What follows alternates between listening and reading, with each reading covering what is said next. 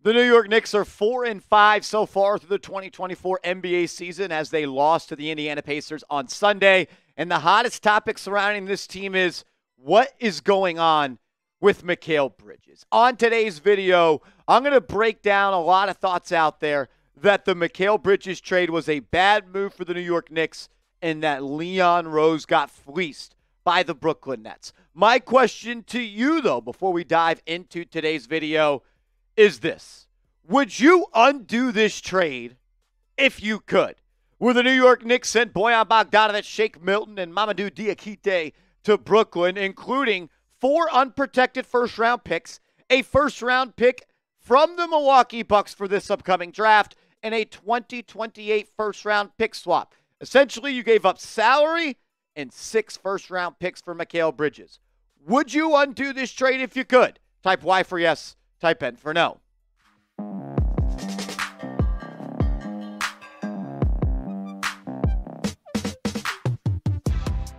You're watching Knicks Now by Chat Sports. I am your host, Marshall Green. Appreciate everybody for stopping by. And let's get into it. Look, I'll say this. As someone that thought, dreamed, urged, and wanted the Knicks to go out and trade for Mikal Bridges to complete the Nova Knicks, I'm man enough to sit up here and say this. The New York Knicks absolutely 100% overpaid to have Bridges go from Brooklyn to the New York Knicks. Look, you gave up 4 unprotected first-round picks, a first-round pick that's probably going to be in the lottery that comes from the Milwaukee Bucks, and a future first-round pick swap. You gave up everything you had for Mikal Bridges, and so far the returns on the investment have not been profitable. This is not the Bridges. This is not the Mikal Bridges that Leon Rose, myself, and New York Knicks fans out there that wanted Bridges on this team that they thought they were getting. This is not the guy that you gave up all of what you had to get. Overall, there's been a lot of problems with his game. And the reason he was such an attractive piece and why we thought he was the last puzzle piece to the puzzle was because he did everything at a solid level. He could score. He could shoot. He could defend. This year, he's only averaging 15 points per game, and he seems like an afterthought in the offense. And even when the defenses are hiding guys like Trae Young on him, as well as other small guards, the Knicks don't play through him. But most importantly, the main reason you traded for him, 2 things, his defense and his outside shooting. And his outside shooting has been terrible, shooting less than 32% from 3. I get it. 9 games into the season, he might be going through a cold shooting stretch, but, man, it has been really bad to start this year. Bridges is shooting 30.9% on catch-and-shoot three-pointers. Throughout his career, he's been 38+. 38, 38, 38, 40. For some reason, the jump shot has gone missing. But more than that, he can't make a 3 unless it is in the corner. I'll take it. 41.7% from the left corner. Awesome. 58.5% from the right corner. On 17 attempts, I would venture to say that that is the highest percentage in the NBA. But outside of the corners, he's quite literally the worst shooter in the NBA. He is 5 of 13 on three-pointers that are not from the corner. To reference and to put that into more of a colorful picture, the guy shot 35.6% above the break last year. This year, just 15.2%. He is 8 of 32 from deep in his last 4 games. It's not been good, but I do have faith in Bridges' shot to come along. The guy has been a 38+% three-point shooter throughout his career. I believe that he is going to find the range. I believe he is going to settle in. The jump shot is different. He is shooting at a higher release point, and it's more of a line drive. And as you watch these games, it seems like every single miss from Bridges, that's not in the corners, is too much on a line drive and too short. I wonder if the change in shooting form, he has lost his power and he is shooting too much with his arms because every single shot is a clank off the front rim. I want to go to this tweet from XJ on Twitter. Awesome Twitter follow. Check him out. He does a lot of work on the Knicks. He's got his own podcast, and he also used to contribute as well for Knicks Film School. He quote tweeted Knicks News where they said, I feel like every Knicks fan knows deep down that we completely overpaid for Mikal Bridges. He said, I got killed for saying this on a pod the day after the trade. They also aren't getting to the best out of what he has to offer, in my opinion. It's a reply that I like the most. He said, I'll also add that overpaying in a vacuum is not necessarily a bad thing. You just have to maximize the player once you acquire them. And I don't necessarily think that Tom Thibodeau and the New York Knicks have put Mikal Bridges in the best spot to be successful. They are sticking him in the corners. He is a dribble handoff corner boy, and he's chasing around point guards. Never throughout his career has he been a guy that is someone that will guard opposing teams' point guards. He can't guard Trae Young. Too quick, too fast. He can't guard Tyrese Haliburton. We saw that last night. I don't want him on Tyrese Maxey if we play him in the playoffs. I want Bridges and OG to do what they do best, which is guard opposing wings. I want long, lengthy, athletic stoppers on the wing. A defensive attack behind your point of attack defender.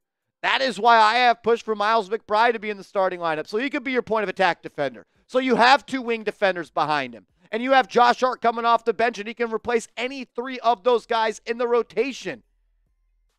I know it hasn't been good, and I know it's been pretty. And despite the overpay, which I am willing to admit the Knicks did overpay, but sometimes you got to pay to be the boss, and scared money don't make money. And if you really like something, you really got to go out and pay for it and sometimes overpay for it. I still think it could work. I still think it will work. But if it doesn't improve and Bridges plays at the level he's been playing at, the New York Knicks are going to be in the play-in.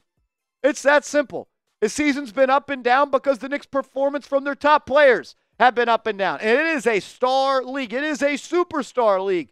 And the reason you traded for Bridges because he was a superstar in his role, or at least you thought he could be that guy. You need him to be significantly better. If not, this season will be over quick, and it's going to be ugly to watch every single night. Mikal, we all believe in you. We all think you could be that great player. We're already over a tenth of the way through the season, my man. We're almost an eighth of the way through the season.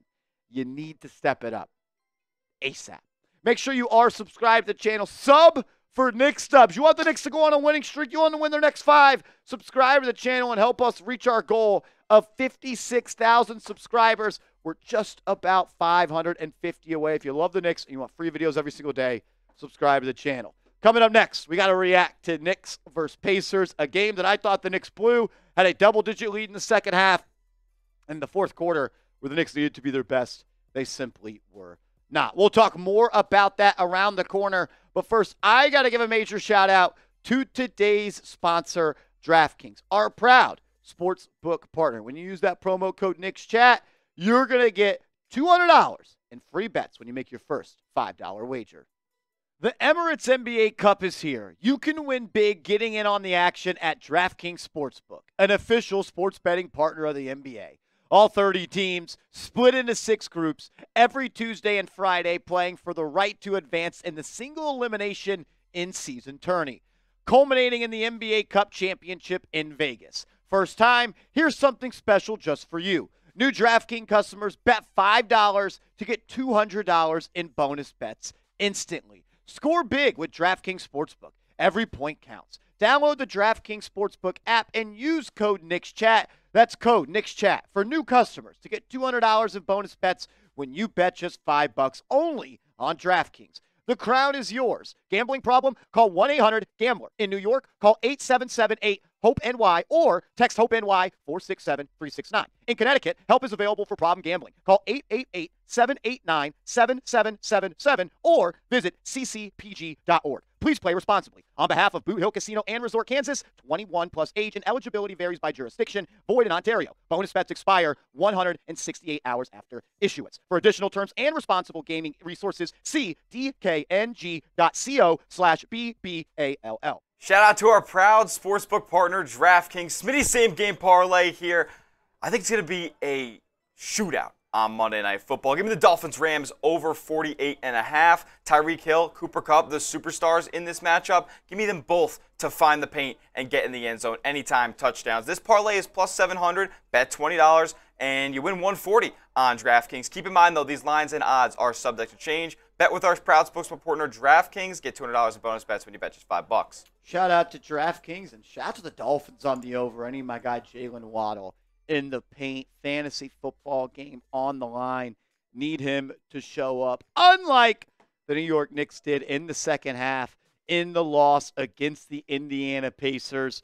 A lot of reasons the Knicks lost this game. A lot of things we could point to. I'll keep it pretty simple.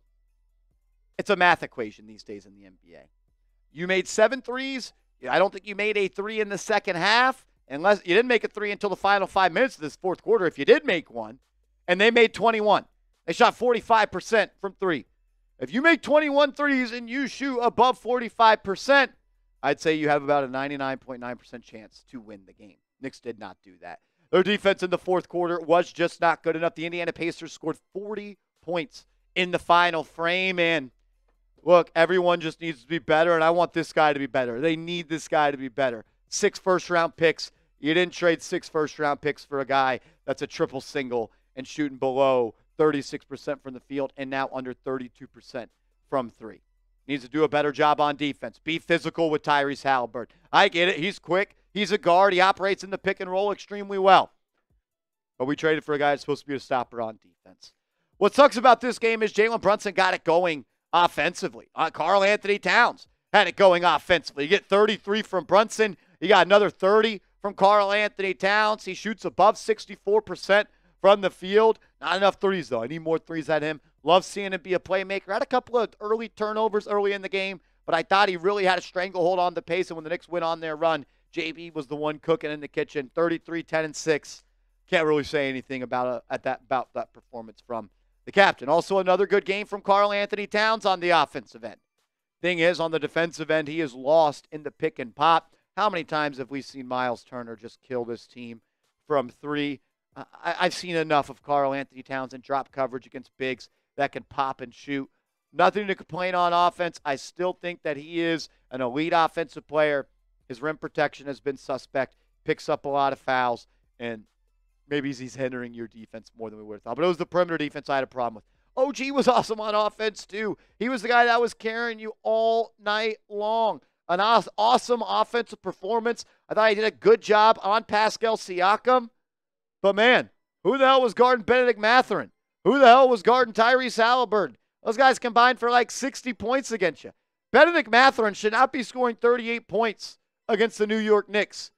The guys scored almost 80 points combined between Mathurin and Haliburton. Your defense has to be better. 121 should be good enough to win a game. 132 points you're allowed. You're not going to stack many W's like that. And Tom Thibodeau, can we stop with the 6-man rotation? It's November 10th, man. I understand you got injuries to Mitchell Robinson. I understand Cam Payne has injuries, and I understand Precious Achiuwa has injuries. There is no reason to be running this team into the dirt in November. It is frustrating. It is very frustrating. But you know what? You drafted Pacome Dadier in the first round, and he doesn't play. Could have drafted a guy like Ryan Dunn, who's playing 17 minutes per game for the Suns. But I guess it doesn't matter because Tibbs just doesn't play rookies. 1 minute for Tyler Kolek. Like, this team, it needs more depth, man. It just does at this point. I don't know what you're going to do. You're like $100 away from the second apron. Someone's got to do something. Can't play 6 men in November and lose to the Pacers, who played Johnny Furphy in this ball game. But we can't play anybody else. What's your confidence level in the Knicks to get this right? You lose to the Pacers, you lose to the Rockets, and you lose to the Hawks. Probably should have won 2 of those games. Honestly, you should have won all 3 of those games. You got an easier schedule coming up. You got the Bulls, you got the Wizards, and you got the Sixers, and there's another game in there that was very winnable as well. I think it was actually 2 games versus the Bulls, and I think a game versus the Nets is coming up. I still believe in this team. It's only 9 games in. But, man, there are very obvious things that they need to correct. Make sure you are following me on social media, on Twitter, on Instagram, @MarshallGreen_. Hit me up, and let's go Knicks.